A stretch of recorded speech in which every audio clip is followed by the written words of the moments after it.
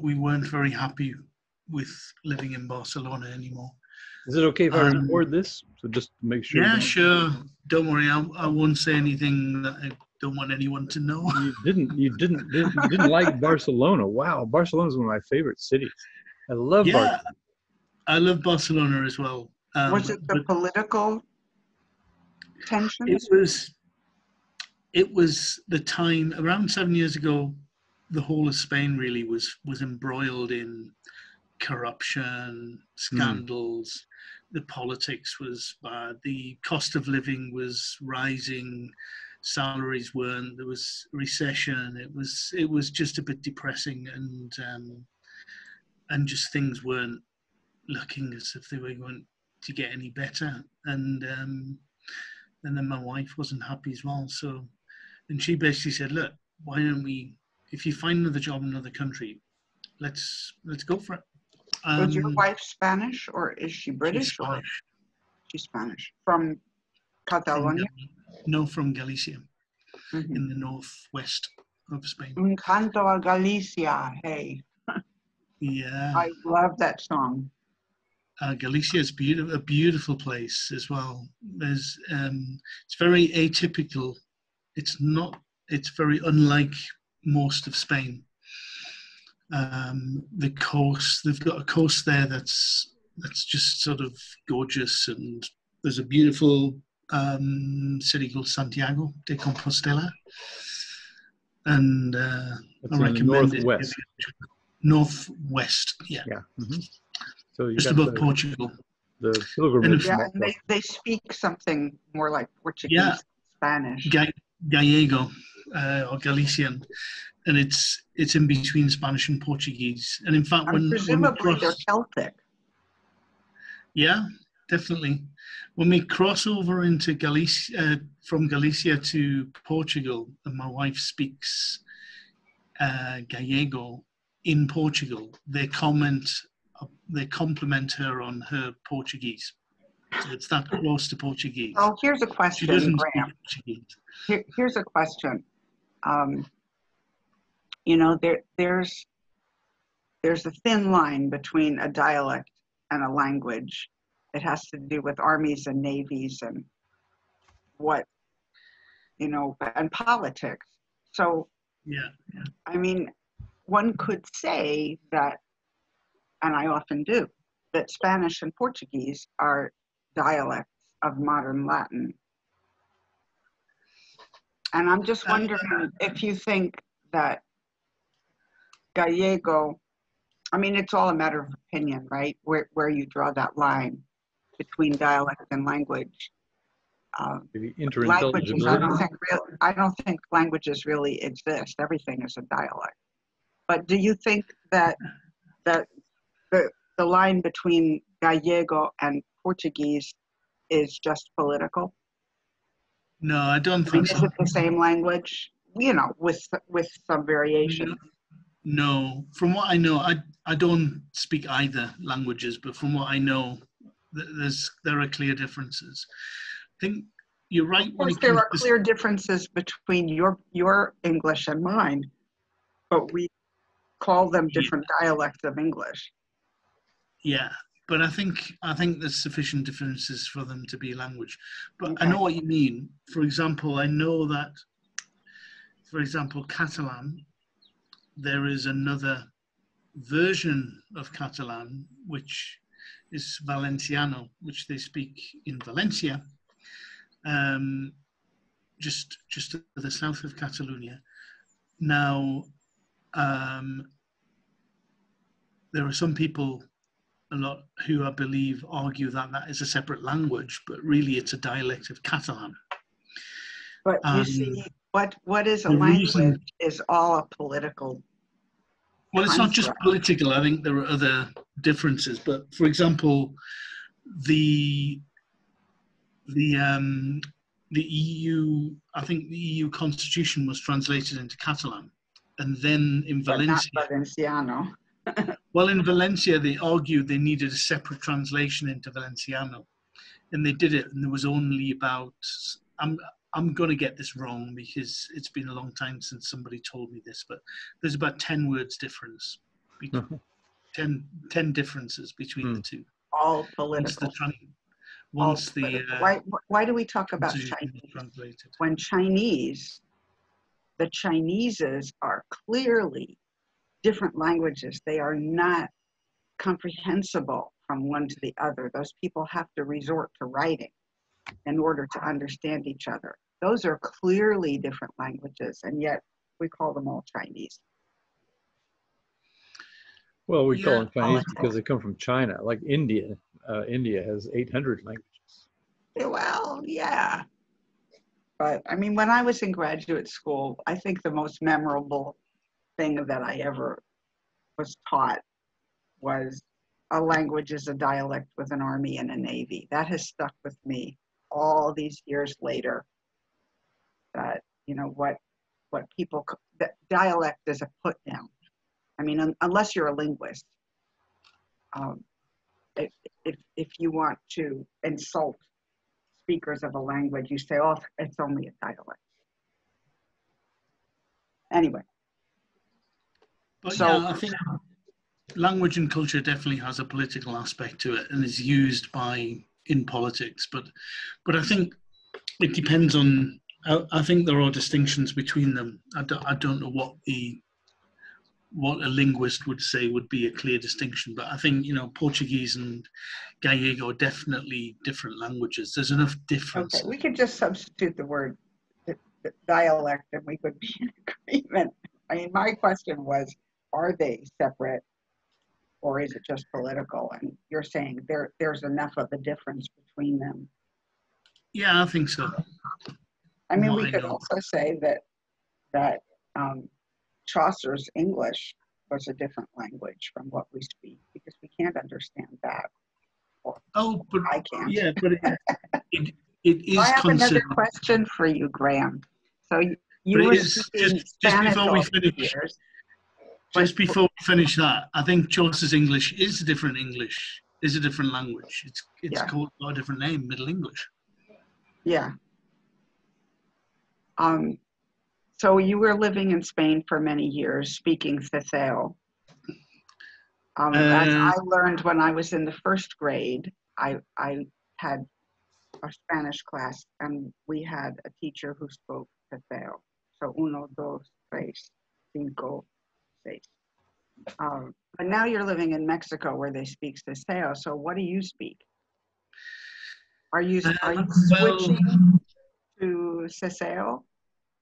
What happened was I've had several changes. So 7 years ago, I moved to Uruguay. Aha. And I was in Uruguay for 5 years. So my Spanish changed differently because in Uruguay, they speak a different type of Spanish to Spain and a different type of Spanish to Mexico. There's a lot of differences in the Americas, the way they speak Spanish. Uh-huh. But none of them speak Ceceo, I think.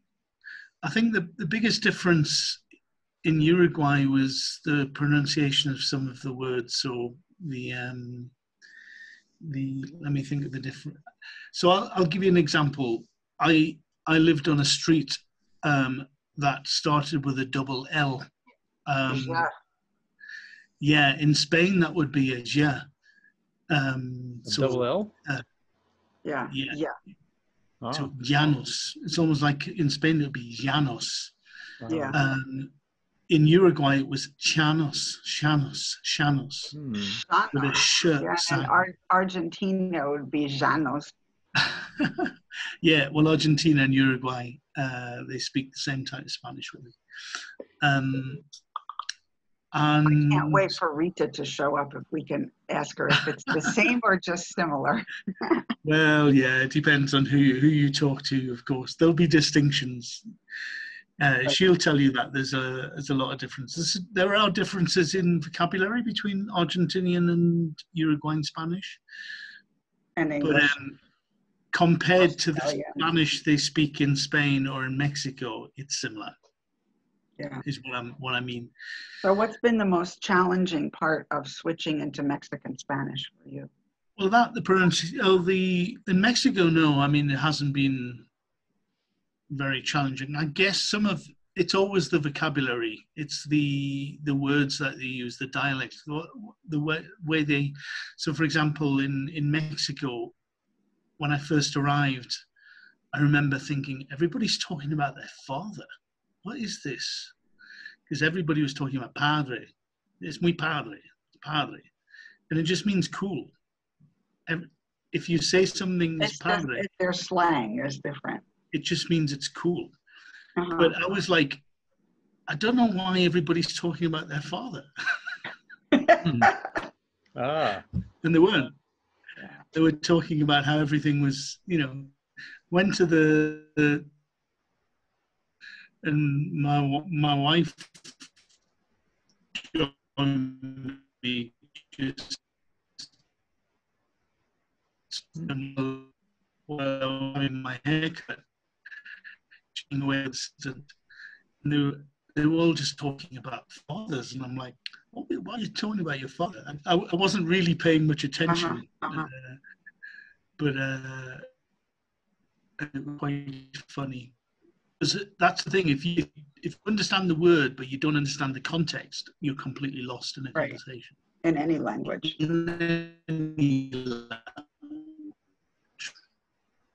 Yeah.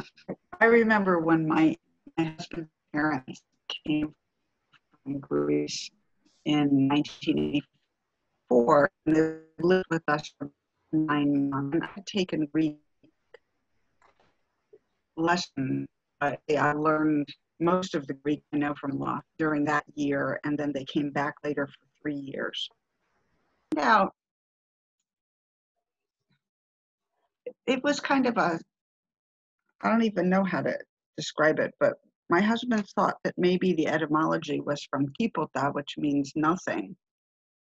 And that when people said something deep, it just kind of made an emphasis on everything to say that. And in the meantime, I'm just thinking DEEP. Why are they saying this? Yeah, it wasn't the kind of Greek that was in my textbook, that's for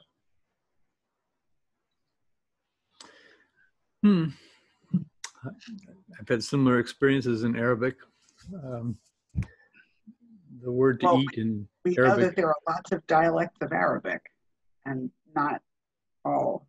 They're very similar to I guess, in principle, to the ones in Spanish, because the common words like water and bread, these are different in the different parts. So you have to pick up the differences, right? But you get those right away when you visit a new place. But when we used to visit people in the mountains, they would look at us and say, "Kill, kill." And we thought, it turns out they're telling us to eat, which is akal, so some people would say chill, because they, that's the way they pronounce it. So it's yeah. So what language are you speaking now in Malaysia? I know there's a language called Malay, and are you having to learn that, or does everybody speak English? Well, Google Translator pretty much gets me through things that I need to know. I haven't really undertaken a study of it, but is that the language that surrounds you all the time when you go out? Yeah. But also they speak English. I mean, the way I don't know. You can't really say that everybody speaks English sometimes, but it's kind of like when I was living in Arabic countries, a lot of people got along quite well without learning any Arabic. And a lot of times when I was visiting, going shopping in Arab countries, when I was trying to learn Arabic, I would try speaking to them in Arabic, and they would speak to me in English. And that's very discouraging. Not really, because it became a battle. So I would persist in Arabic, and pretty soon one of us would be defeated. So you're winning when they shift to Arabic. But if they can dominate with English, well, you've lost. You have to just put up with that. So It becomes a battle of whose fluency is greater, Yeah. whose proficiency is Yeah, higher. whatever you can sort of fall into and communicate. The French are famous for doing that as well. If they don't like your accent in French, they will switch to English. Yeah. Kind of a put down. Yeah. Nobody has to worry about that kind of put down in the United States. Where? Everybody's going to speak here. Nobody's going to try to speak a foreign language with you. Oh, they try at airports. They line up at immigration, and the immigration people, they're very rude, and they'll say, "Oh, speak English," or. I think immigration people are rude everywhere. At least my experience with them in France in the 70s. It was the only time I ever felt discriminated against in 3 years. I think U.S. immigration can be really ruder than other countries because most countries will try to work with you, the immigration people. I very rarely have any problem. Here they just put you in a cage. Yeah, that's right. They stick you in a cage. Anyway. Take your kids from you and lock you up for an indeterminate time. Well, this is Trump's birthday. Things got worse. Things have got worse, haven't they, really? I was just reading an article in the Washington Post about how this moment, with the violent clearing of the nonviolent protesters from in front of the White House and the stupid photo op with the Bible, that may come to define Trump in a way that is not going to be good for him, which I hope, because ever since 2016, I have watched this guy do really awful things. I mean, remember Helsinki? When he sucked up to Putin in such an obvious way? Oh, that, yeah. People just forget, but there are some things that people don't forget, and I'm hoping that this is going to be one of them, sticking the military on a bunch of American citizens. He's going to try and lie his way out of it, but yeah, I'm hoping that he can't. It's something that is very bewildering for a lot of, I guess, a lot of people who don't particularly know the United States. Like myself, I don't particularly know the United States very well. I've visited a couple of times. I've got friends and people I know who are from the States, but it's just incomprehensible how that man was elected. Yeah, well, I mean, I'm guessing it's the same.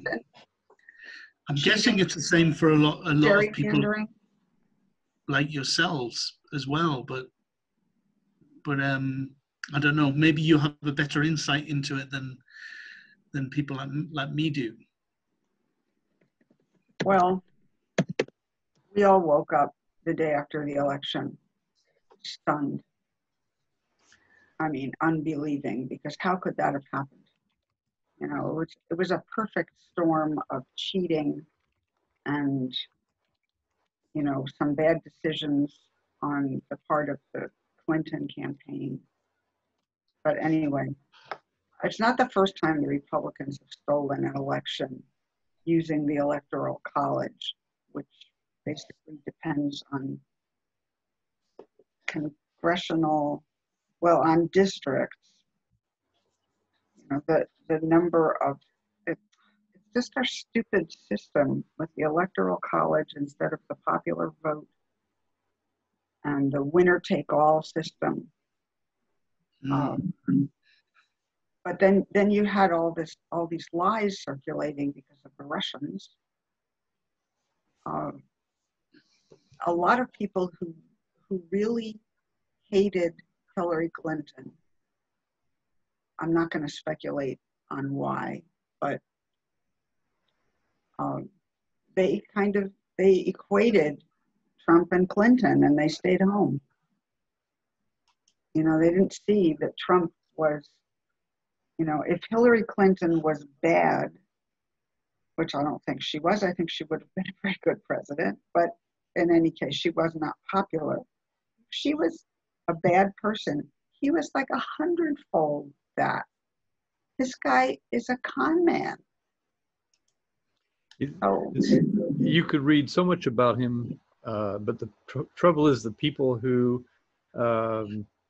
his base, and then other people. My uncle, he's the one in the family who really a Trump supporter. He just didn't read because he's in his 80s and he gets his news. His news is pushed to him, so he thinks he doesn't use internet all that well, but he uses email, and someone's got his email address and is pushing him this stuff that looks really cool, and so he would forward it to me, and I would say, well, I would fact check this, fact check that, but he had no alternative really. He had no way of.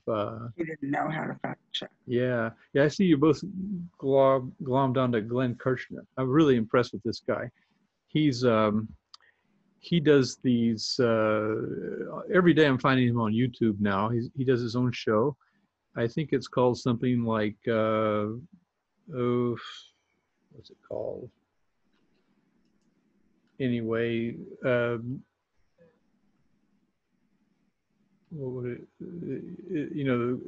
it's coming.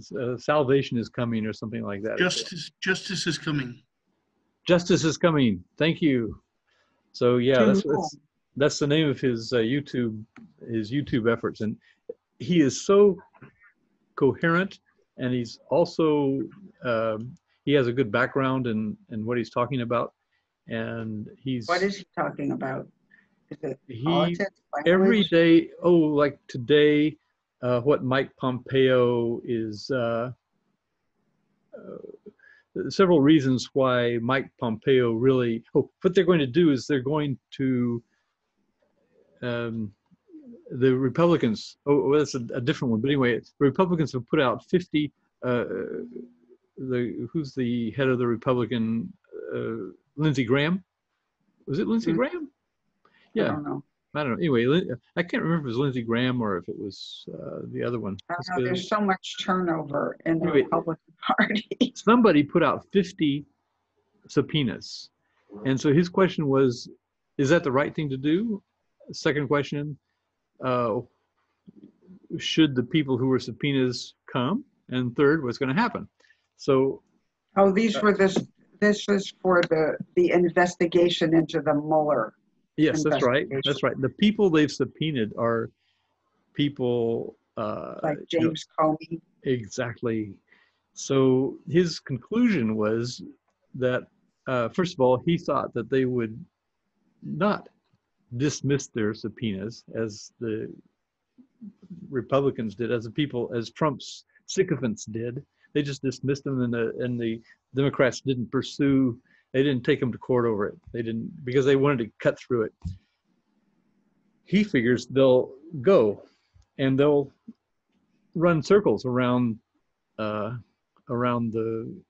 interlocutors, and that'll be a really. One can only hope. Yeah, really. But in that kind of situation, the senators have a lot of power. They won't ask the questions. They spend a lot of time grandstanding. They ask the wrong questions. They cut people off. But still, he figures these people are going to just make mincemeat of them. So, I hope so. He thinks that they'll go. He thinks that they will. If they get a subpoena, they're going to go, because that's the right thing to do. I don't know. Well, I'll check out Glenn Kirshner, my go-to person every single day. If I only read one thing, it's Heather Cox Richardson. Who? She's a political historian, an American political Heather Cox Richardson at Boston College. Although she's very, very careful always to say, I'm not speaking for my employer. And she started some months ago, I don't know how long, before the pandemic, writing a series of daily takes on the news called Letters from an American. They are so useful to me because she takes all these, part of the problem is that there's so much happening every day that you can't follow through. It's not one big story. It's, you know, they're masters of distraction. Something is happening and then they do something awful. Yeah, it's a And strategy.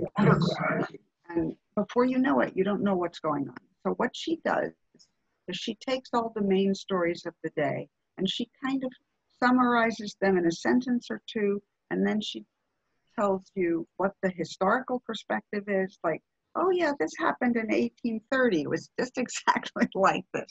Mm-hmm. And she kind of ties them together, shows how they're related, and lets you know how. Yeah, we've had totally corrupt governments before. Oh yeah, oh yeah. So overall, she's optimistic, which is something I need to hear, because if you get too pessimistic about this, you just throw up your hands and hide your head under a pillow. And I have to get out there and work to get Joe Biden elected. I can't lose hope. Mm-hmm. So I like the fact that she tries to end on a note of hope whenever possible. The historical perspective is just so valuable, because I don't know much about history in the sense that I've read some things. You know, I took 2 years in high school of American history. That's it. I never took history in college. So she just has an amazing perspective, and it gives her insights which she shares. And the letters are not long. You can read a letter in a few minutes. You can find her. Yes, I subscribe to her on Substack, so her letters come to me in my email, but you can also find the same things on Facebook. And twice a week she does Facebook Live. Graham, somebody mentioned to me a British counterpart. His name is Jacob Rees-Mogg. Are you familiar with this person? Oh, Can you write that in the chat? Yeah, I think Graham froze. Or at least he froze on my computer. Has he frozen on yours too? Or is it just me? Because everybody's frozen. So for Heather, I feel like I'm on a first name basis with her. If I don't have time to read the Washington Post or watch the PBS NewsHour, I have to read Heather. Yeah. Graham, did you get that? Yeah, but you mean the Conservative MP? Yes. What's his name? Jacob Rees-Mogg. Mogg, M-O-G-G. Yeah. M-O-G-G. So I'd never heard of him. Have you ever heard of Jacob Rees-Mogg, Nina? I never have. Yeah, I hadn't heard of him either. A friend of mine pointed him out to me, and so I went on Wikipedia and I looked him up. Is he of any interest to you, Graham? Not really. Any significance? Why is he of interest to you, Vance? Yeah. Why are you interested in him? Okay. Well, my friend, who actually he's an Arabist and used to be the director of the language center that I was in at Salt Lake University. In that stunt I pulled with holding a book up like Trump did, he was one of the comments. He wrote in the commentary that basically in the conversation that was ensuing, he said, I mentioned that Trump. He said that Trump had a lot to do with, similar to Boris. He said, I said that they had their own problems with Boris and Brexit, and he said, well, Boris is a tad more intelligent than Trump, and I wrote back and said, a little more intelligent? That's a real insult, you know. I mean, that's the worst thing you can say about anybody. You could say they were less intelligent, Trump, but then you wouldn't be talking about anybody you could, you know, put more than 3 words together. But anyway, he said, I don't know, I can't remember exactly why he mentioned this guy, but I'd never heard of him, and so I looked him up because I don't know. And when I looked up, it said that he was that people found him entertaining. He was an anachronistic, and known as stuck in his how would you say, his approach to the world, but entertaining. People found him entertaining. Do you find him entertaining, Graham? No, I find them very irritating. Kind of like Nigel Farage is. Yeah, how would you compare him with Nigel Farage? Let's not go there. I was Yeah, just if we trying to really look, we can find bring you into the idiots conversation. in every country. Yeah. It's not all that common to have them, occupying the top spot like we have them here. What a shame. And I mean shame. Yeah, the world has changed. Yeah, it really has. And when you really think about it, I don't know about you, but I'm stuck where I am. I can't go anywhere. I can. How do you mean you're stuck? Until the 10th, this is a few days ago, we were unable to cross that's Malaysian state lines. So right, everybody was kept isolated. Each state was kept isolated from one another, and I'm on an island. So, but now the international borders are still closed. If I were to leave, if I were to go to another country, I might not be able to get back. It would just depend on, what was going on at the time. Yeah. If they had a second wave. I just got a message from Birgit Ferran, speaking of Spain. I presume she's still there. She wanted to know the password. So she said, can those of us on Facebook get the password to join the Zoom meeting? No, they can't, because no. I gave her the password. It's like an escape. It's like an escape room, but you have to. Did you put the link find up your way there? in? The link. The clues are there. The clues are there. Yes, but you might have to go to another website to be able to get the password. It says for more information, go to these other websites. That's where you find. It's in 2 places. Yeah. It's at the Talon website, and it's also at the learningtogether.net. Learningtogether.tv works. Give her that. It's WIA 12. Yeah, I gave it to her. We're streaming on Facebook now. Zoom Bombers, WIA 12. That's what we're.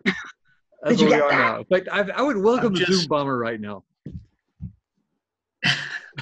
Well, I can bring one into the room. You could. Yes, there we go. All right.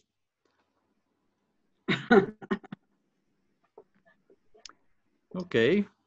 It's kind of funny that so here's Birgit on Facebook watching the thing, and she messages me. Mm-hmm. She messaged me as well. I've just seen it. I didn't see it because I wasn't monitoring Facebook. I haven't looked, actually. Yeah. You mean, Vance, you have not been totally on top of every single piece of technology on your desk there. Yeah, I'm afraid. Let's see. Birgit, no, I see. Yes, she has a friend of mine, Chris Fry. Chris Fry, 3 people watching. I know how they feel when you can't get in the meeting. When you can't get in and you're knocking on every door that you know.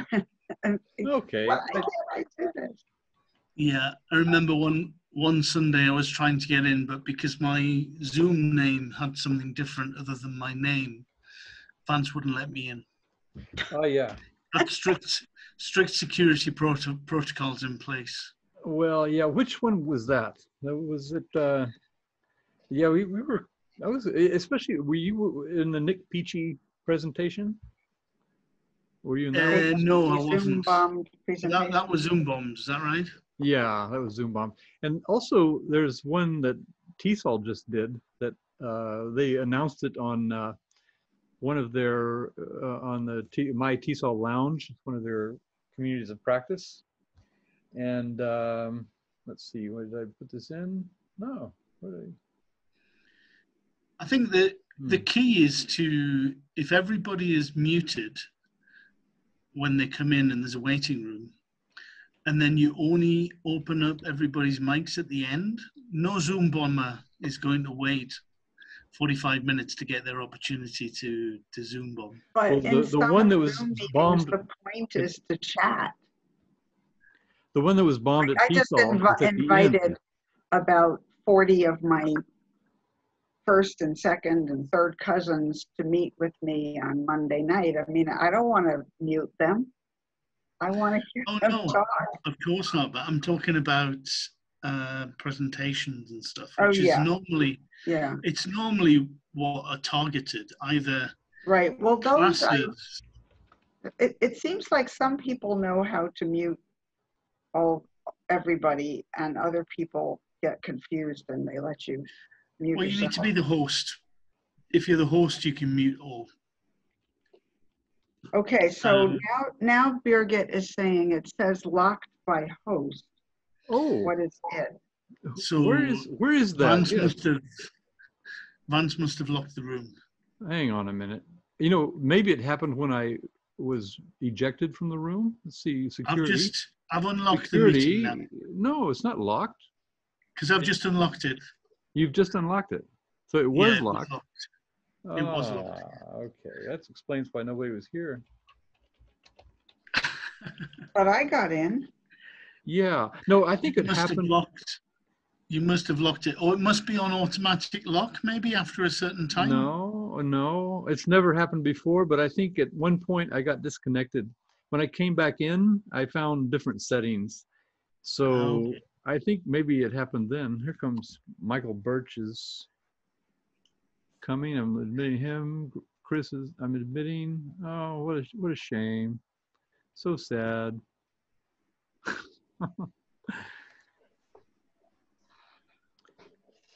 Hello, Michael. Hello. Hello, Vance. Hello, Graham. Hello, sorry, we're trying to work out what happened with the lock. I guess you had lock automatically when meeting starts.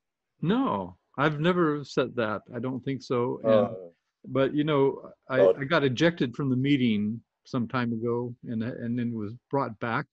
Not to worry. You know, so it's Graham's fault because he was co-host, so he didn't check. You're blaming me. I might have to go into my mask back on. Zoom bomber mode now. Yeah. I don't see Birgit. Okay, Graham, you have to speak. How are you, Michael? No. Are you, Michael? Well. Okay? I'm well, thank you. And you? So I see you've joined the. Michael's just joined another group that that is really interesting, actually, that some of you might be interested in. Ludic language pedagogy. Ludic? Ludic language pedagogy. What's that? Yep. It's all about a group of educators who are interested in using games and researching games. Michael York. Just a moment. Michael York. Yeah. Exactly. Yeah. And it's a very active community, and some very interesting stuff gets shared there. I'll put the link in, because if you're interested, then sure. It's a lot of theory. Yeah. Vance, Birgit says someone needs to let me in. I think there's a waiting room. Oh, she's on an iPhone probably. This is where the Zoom bomber appears. Okay, I'm letting in iPhone. All right, here comes iPhone. If we get Zoom bombed, we're just going to enjoy it. But see, I have ways now of getting rid of them. First of all, I've got it set where if I eject someone, they can't get back in. So if someone, that's the first thing I can do. Right, that you secondly, have to do in your main settings. No one asked for a screen, but if someone tries to share a screen, then I can grab the share. Maybe just to thwart that, I'll allow screen sharing. This is inviting a Zoom bomber. So that's one way that they can do it. And they can also get at the whiteboard. So I think I've I think the whiteboard is not available. I think I've made it unavailable. So, but if a Zoom bomber were to share a screen, some lewd picture or something like that, I could share a screen, and then they wouldn't be able to overcome that, because only I can take over screen share, and Graham as well, since he's co-host. We can kick them out as well. Kick them out, that's not a problem, because I've got it set where if we kick them out, they can't get back in. And then what we did with Graham, I didn't know about that setting when, not Graham, sorry, Nick, with Nick Peachy, I had set up the waiting room. So I basically just moved them up to the waiting room and quarantined them that way. Yeah. It would have been better if I could have just ejected them. So we have a mystery iPhone, unless that is... It's Birgit. I asked We're hoping her it's if she's Birgit. iPhone, and she says yes. Oh, yeah. I was wondering whether it was the second Chris Fry. No, he's It could be. gone for lunch already. No, it's me. It's There she is. Birgit. Hi, Oh. Birgit. Hi. Oh, it's good to see you, Birgit. Sorry about that. It's okay. I see you've changed your name to iPhone. Mhm. It's because instead of logging in with my computer, because I had my computer on Facebook, and then instead of logging on with the computer, I logged on with the phone. No problem. Or is your participation here sponsored by Apple? That's right. Yeah. So if this were an important webinar, it's just got me and Graham and Michael and Nina and Birgit, not important. But if it were an important webinar, I wouldn't let you in, because you'd have to change your name. I think you can do that though. So, but anyway, because it was really dangerous to let people in. I guess she's trying to do that. It doesn't really matter at this point. It's okay. Still says iPhone. I mean, you're here, you're identified, we know who you are, it's not a problem. But the Zoom bombers will sometimes come in under, well, they just don't, it's a risk letting them in. Except we had a communication going with you on Facebook. So you have to be prejudicial against people called John Smith. Could be. When we got bombed at Nick Peachy's presentation, we had 2 Nick Peachys in the room. And Nick pointed it out. He said, there's another Nick Peachy over there. And, oh, okay, waiting room. Yeah, I've heard they come in as the speaker with the speaker's name. Yeah. To make things, because then when there's a chance that you kick out the speaker if you're trying to get rid of them. Well, it was an interesting experience, and we managed to contain it and deal with it. And also it happened, unfortunately, I might say, before we started recording. It would have been really interesting to have a recording of it. But we had just started, and it hadn't started the recording. So basically, we got delayed for 10 minutes while we dealt with the chaos, and then it finally became unchaotic, and Nick started talking. What form did it take? Oh, it was pornographic. Verbal. Was it verbal? Was it? No, visual. Visual. All right. Yeah, movies of intercourse. Oh, right. Okay. So the person had access to screen sharing, because you could. Yes. You can turn that off. Imagine how awful it would be if you were trying to teach a group of elementary school students and somebody did that. Yeah. Yeah. Does anybody? That's why really you've got enough controls to turn all that stuff off. You do. Especially But you have to know to do it. And Yes. I'm just thinking of all the teachers that were thrown into online teaching with no preparation. Mhm. But that's one of the things that they should have had as a standard. You can't use a tool without knowing how to use it, really. You can. Right. Well, you can, but Yes. you, especially if you're teaching young learners, then you really need to have had someone show you how to prevent. But things happen so fast that people aren't really doing that, And well, people had time enough to be introduced to the tool, so they had time enough to be shown the security controls. Is it's my kind line. of hard to say that, because I know places I've worked, things are just so busy and chaotic, it's hard Yeah, to but you really people need, have time. if you're teaching young learners, if you're teaching children, you need to make that a priority. You really do. You can't throw someone into a room without proper training, without proper consideration, because it could change someone's life forever. Could change a young person's life forever. You really need to take it seriously. I think that teachers took it seriously, but I think they were probably overwhelmed. I mean, a lot of schools used Zoom, and then other Well, schools were Canvas. Zoom has proper controls, and it had them as well. But they're even better now. It did have. I find the controls confusing because you have to set some of them up before you ever schedule a meeting, and then you can undo some of them, but not all of them. So if you haven't done it very much, I think that it's easy to make a mistake. Yeah, it is easy to make a mistake, but what I think is very important is that if you're teaching children in particular, you really need to know what the controls are and how to safeguard the children. Right. Yeah. That's really important. No, I mean, I'm not disagreeing. I'm just trying to it's like trying to say that I understand when it, if it didn't go optimally for everybody. It's one of those, I know why it happened, but I'm saying what it shouldn't have happened. Right.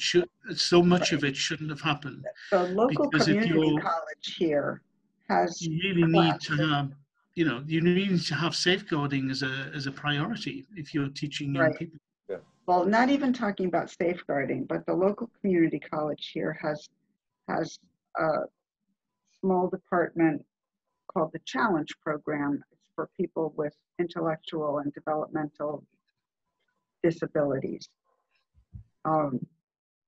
And the whole college went online, and so they went online. I was looking at some of these offerings for the summer with my daughter in mind, and I couldn't quite understand what they were doing. The woman in charge of the program, in response to a question I asked, I said, is it synchronous or asynchronous? I couldn't figure that out. And she said, oh, it's synchronous. It's exactly the same as if you were going to the class. And I thought, whoa, that's like the first thing that you can't do in online teaching is sit people down for an hour and a half and talk at them. Because nobody's going to tolerate that. No. But I don't think, I think they don't know. They don't know that you have to do this in little segments, and it's good to make it available asynchronously. And anyway, so it's not just for safety features. There's so much you have to take into consideration, which I think, people will learn, and that takes time. But I think one of the things I really feel strongly about is if you're teaching children, then you really need to focus on the security before you even start. Yeah. Because it can have devastating effects on them if you don't. It can really negatively affect them if something really bad happens, as has happened. Yeah. I think it's all about duty of care. If you're teaching children, that's one of the things you shouldn't be let into a Zoom room as a host, as a teacher, without proper training or consideration and understanding the risks. When we first started, the way it happened here, nobody had more than a week, I think. I mean, the kids were out of school already, and the teachers, the school systems were really scrambling. What platform are we going to use? How are we going to do this? How does it work? But I think if that's an all partly, organization, Donald Trump ignoring the pandemic until it was already here and had taken hold.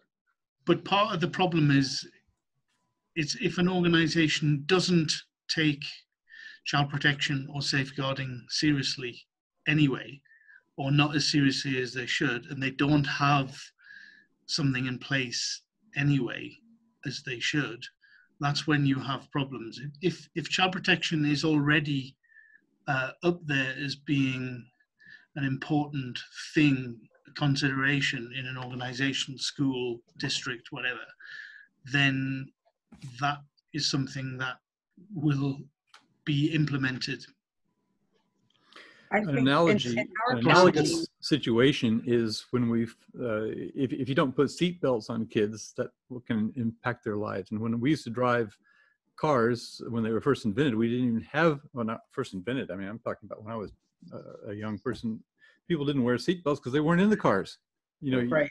they didn't come with Yeah. seatbelts. It took a while for people to understand that even though it's going to badly impact someone if they don't wear a seatbelt, it could impact or cost them their lives. Oh yeah, People were I remember driving around like that.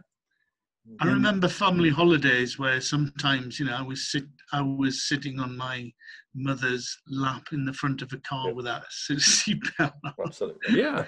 So Of yeah, course. So Well, people become but aware. Yeah, Oh, become my aware. daughter was born in 1992, and when we went to Greece with her, she was 2 or 3, or we went both of those years. And I remember we took a cab from Athens to Karpenisi, where we have a house, and the cab had removed the seat belt. So here I was with this toddler, and there was no way to belt her in. Yeah, I think Michael wants to say I've been something. in cars. I've been in I'd like to- cars over the last couple of years that haven't had seatbelts. I'd like to distribute the conversation a little bit. What I was intrigued by is, why does all the bombing take place on Zoom and not other platforms? Has anybody had any bombing on any other platform? Because It does happen on other platforms. Because It's just they don't seem to me any more secure. I've joined many meetings. they're not. In fact, they're less secure. The Yeah. thing is, Zoom is now more secure because it has had all the negative press. But Microsoft, and so for instance, is completely unsecure. I suppose the difference is they never claimed end-to-end encryption. For work, I use Microsoft Teams, and it's not as secure as Zoom. Oh, I Not bet as it's secure. dinner time. Hi, Bobby. Yeah. Dinner getting cold? She has to Bobby, grab Vance me was saying that it's about time he had another haircut, a bit like mine. I need one. Yeah, Get rid of all of it. I'm not going to send him to the barbers. I'm just going to trim it. in my sleep. Yeah. But we don't have open barbers here in the UK, not yet. Listen.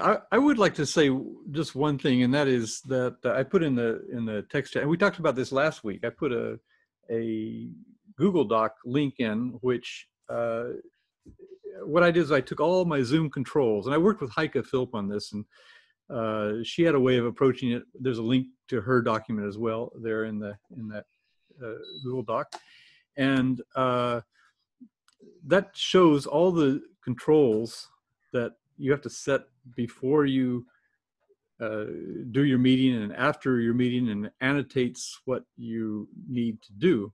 Now, because of the Zoom bombing incident in TESOL, which is coming up on the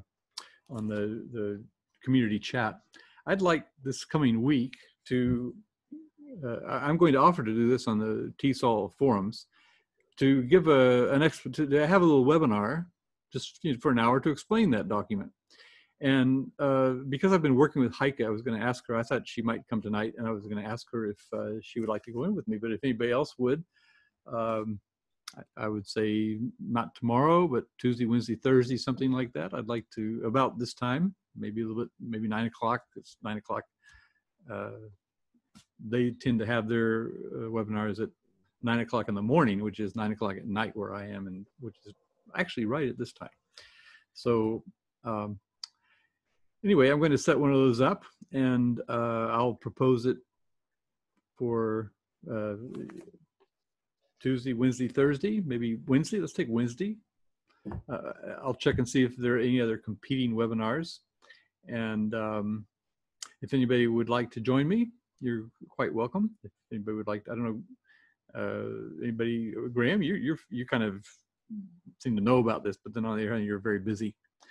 So my problem, this is perfect for me because it's a Sunday, and 7 a.m. to 8 a.m.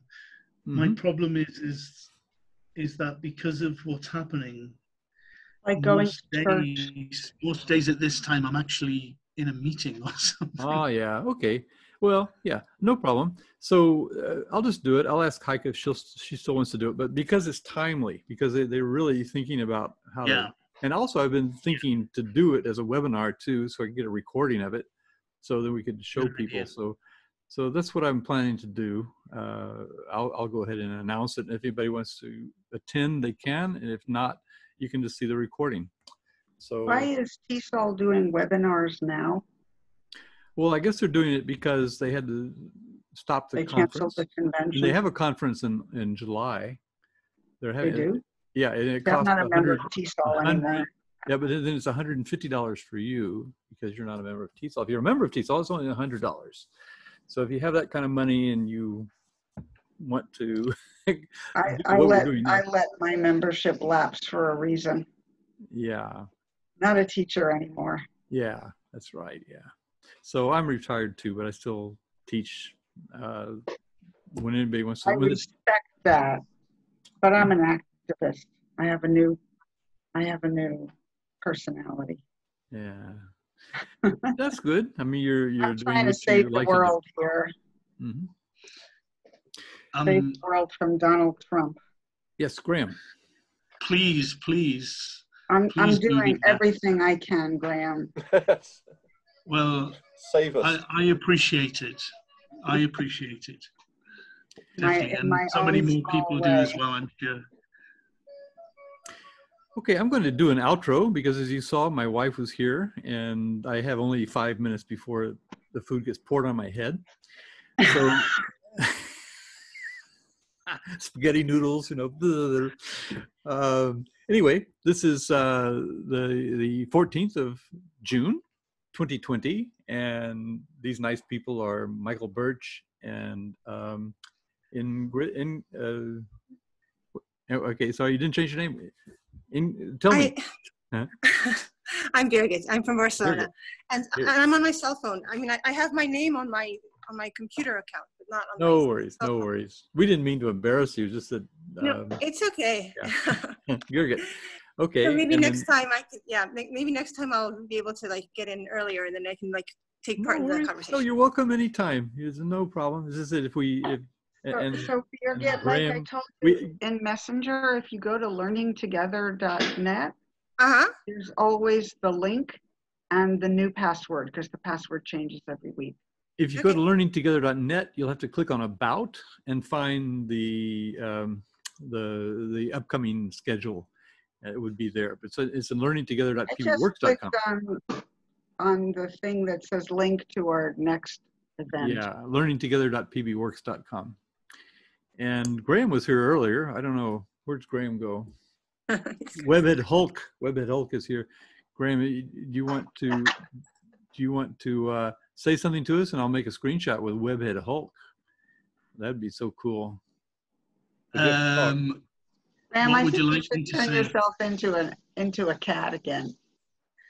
Well, okay. I do have another mask actually that is a bit weird, but it's the closest to a cat that I have. Oh, great. Okay. The Cheshire cat. Yeah. But because the eyes are where my mouth is supposed to be, it only works if you do that, really. I should put a hat on, I suppose. If I put a hat on, it would work, wouldn't it? Green hat. Okay. If you manage to get the screen, Graham, we're going to give you your Webhead Hulk, and go ahead, go for it, Graham. Introduce yourself. I'm no longer Webhead Hulk though, Van Sam. Webhead Cheshire Cat. Okay, well, it says you're Webhead Hulk, so Webhead Hulk you are. Or if you want to be Webhead Hulk, you could be Webhead Hulk. But anyway, that's okay. I got Webhead Hulk is here. Okay, but thank you for all your different guises. It's always fun interacting with Graham. So this is Talon event number 26, and it's Learning Together, episode 472. Wow, they just come and they keep going. Webhead Cheshire Cat, even better. I don't know. Graham, you want to try that one? Hello, I'm Webhead Cheshire Cat. Excellent. Okay. Oh, that's how nice. Okay, so I just made a screenshot, and I'll see if I can get it into Paint. How much fun we keep having here. Okay. So anyway, well, thank you very much, everyone, for coming. Oh, I mentioned, speaking of Jurgit and Barcelona, Chris Fry was here a moment ago. So. Yeah, I know, Chris. Yeah. Yeah. Yeah. Yeah. So I just wanted to mention. And I know Graham from when he was in Barcelona. Yeah. Cool. Yeah. I was in Barcelona too, but I didn't meet you there. I was. Oh, you were actually working Chris. in Barcelona too, really? Not working there. I just visited Chris at the British Council. Mm-hmm. Yeah. I have never been to Barcelona. Oh, you're missing something. I've never been to Spain. Oh, well, oh, if you come, I mean, if you come, you could stay with me. Thank you, Birgit. I'm actually from Bethesda, so I'm I actually. I remember that you know my niece. Yeah, that's right. Yeah. Yeah, I know. I'm sorry. I've been kind of out of it. I'm coming. Sorry, she just came in with the noodles. Sorry. Okay. All right. Okay. Bon appetit. Well, actually, we have a strategy now, Vance. Messenger. We have a strategy, Vance. Strategy? What strategy? To keep you online as long as we can, so we see those noodles on your head. Oh no! I've got to stop the recording. Goodbye, everybody.